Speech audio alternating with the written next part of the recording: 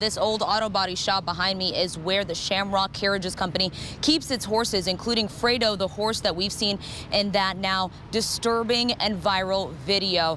But I want to go to some video that we got earlier this afternoon. We were there as the APL's investigative team was wrapping up its inspection of the property.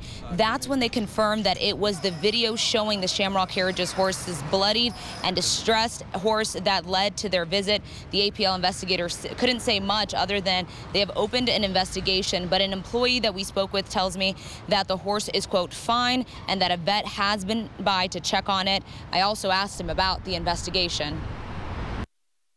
Did the APL say anything about why they were here? Not really, no. They were just looking after the well-being of the animal.